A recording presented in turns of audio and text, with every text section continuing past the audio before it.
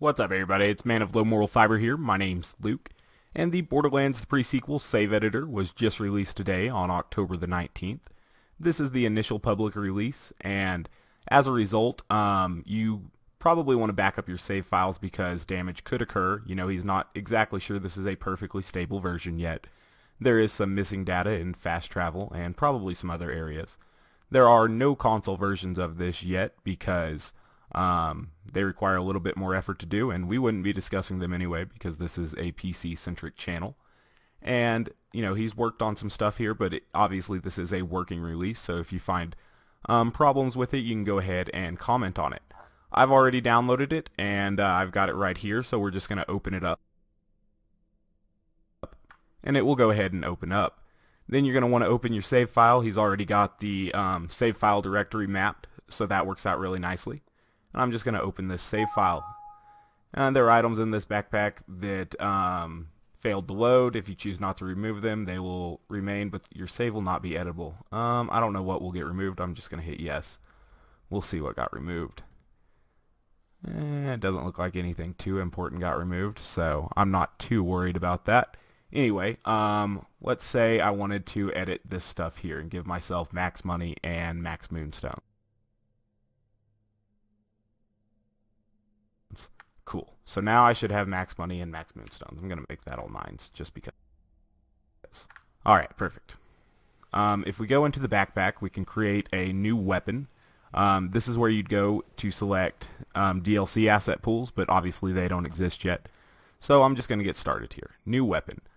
I don't know. Let's see what would be fun to have. I'm not exactly sure what all the legendary weapons would be yet. Let's just see if I can get me a Skull Masher. Okay, so the Skull Masher does still exist, so that's good. We'll go ahead and grab that, get it with that. I'm currently level 18. God, I suck at this game. Or at least I haven't been playing it too much. So we'll make that 18. We'll give it the body that it needs. And this is just how you create a weapon. I just wanted to give you guys a quick little rundown of how that would work. Sight. I like to go with dull sights on my sniper rifles. I don't like them to be too zoomed because that's something I don't appreciate. Obviously it's Jacob, so like most Jacobs there will be no element. I'll go with the damage prefix. Well, she doesn't have accuracy boost, so I might go with the accuracy prefix just to tighten it up a little bit. Ooh. Now see, this is something I didn't know about, that all guns in Borderlands the Pre-Sequel are going to have a second accessory, or maybe just legendary ones. I'm not exactly sure how that will work yet, so that'll be worth looking into. Fast Learner, Boominator, Oxygenator, Piercing Rounds, Punisher. Punisher sounds cool. I don't know what it does. Armor Piercing sound kind of cool as well. But yeah, we'll just leave prefix and title as none. The game will set that for us when we log in. I'm going to set this to level 18. Perfect. So now when I log in, I should have a Skull Masher in my inventory, and we'll check that out in just a second. I'm interested in making one more weapon. Why not? What should I make this time? Looks like I could make any number of lasers. Wow, even Jacobs makes lasers. Let's make a shotgun. Bandit, Hyperion, Jacobs, TDR, or Torg. Well, let's go with Hyperion. And so the conference call is still in the game. The Heartbreaker is still in the game. Interesting. I wonder if all of the unique weapons from the main game still remain in the asset pool. Are there any unique weapons from the main game that I truly appreciate? Yeah, I'm sure there is. I just can't recall at the moment. Well, I guess this would be easy to test. Okay, so the Stomper is not still there, so I guess not everything made it over, but the Heartbreaker did make it over, which is interesting, because obviously that's a Moxie weapon. Let's just see here. What would I like to make? I'll see if the Good Touch and Bad Touch made it over real quick. So the Good Touch and Bad Touch did definitely make it over, and so did the Hellfire. Looks like there's a Frostfire. I'm sure that's kind of like a Fire and Ice Chilean, or yeah, like a Chilean.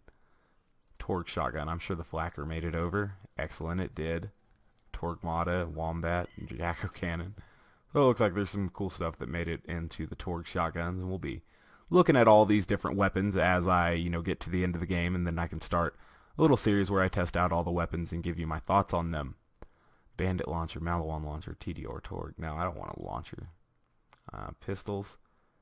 I guess I could get a Maggie. That would be kind of fun, I think. Yeah, we'll get a Maggie real quick. So the Maggie's definitely in there. Ooh, Cyber Colt. That sounds cool. I don't know what it is, but it sounds cool.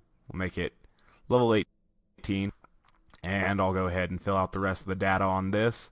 And then I'll log into Borderlands, the pre-sequel, and we'll see if all of these items have come through for me. Sight. I like the Jacob sight on the Maggie stock. Obviously it doesn't have one, being a pistol. Element, not going to have one. Accessory. I'm just going to go with the damage accessory. And then this. Ooh, I guess I'll try... I wanted to try piercing rounds for the Maggie. Material. Give it the actual material it has. Otherwise it will show up with ugly textures. And so yeah, once you've done that, just go ahead and save it. You probably want to make a backup of your save before you overwrite it real quick, and in order to do that, just go to where your save files are, go ahead and copy this one, and then just paste it in documents or something, and that way you'll have a backup of it. Paste it, see, right there, perfect. Yeah, so then you can go ahead and close that, and then save this over your existing save file. Perfect. Now I'll catch up with you in Borderlands Pre-Sequel. Alright, so once you're here, you're going to want to select your character. Again, load it in again because you have made changes to it. And then once you launch in, you should have, your new stuff. So it looked like my shield went away. That was the one thing that got deleted. That's okay. But now I have this Maggie, and I can go ahead and put it here. We can see how the Maggie shoots. The Maggie is dope. Do enjoy the Maggie. So I guess I'm a cheater now. I don't, not condone, or I'm a proponent of using Gibbed to make your experience more enjoyable in Borderlands, any Borderlands game.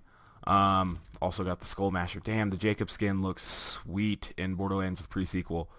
So that's pretty cool. Oh, so I guess that's what the Punisher thing did. 30% chance to ignore enemy shields with that second accessory there on the Maggie. That's pretty cool. I'll see what all of those do. And this gives me an extra 10% critical hit damage, so that's pretty cool by having that second accessory from Loonshine. I'm unsure how you'll actually get those items in the game, but that is neat. Also, I have Max Moonstone, so we can go ahead and buy a bunch of stuff here and just get rid of all these, I guess. Or at least most of them. Yeah, so got rid of all those, and now I'll get the achievement for that. And I probably have plenty of money as well. You can do a lot of things with the Gibbs Save Editor. You can edit how many skill points you have. You could max all this out if you want to. I wouldn't recommend doing that. But if you want to play around with certain different weapons or buy, moon rocks or whatever, that's an easy way to do it. As always, guys, I thank you very much for watching. I will leave a link to the save editor in the description of this video. I do appreciate you guys watching. Like I said, if you have any questions, be sure to leave those in the comments. If you haven't yet taken the time to subscribe, please do so. I'd really appreciate that as well. Otherwise, like I said, thanks for watching, and I hope to catch you next time. Bye, guys.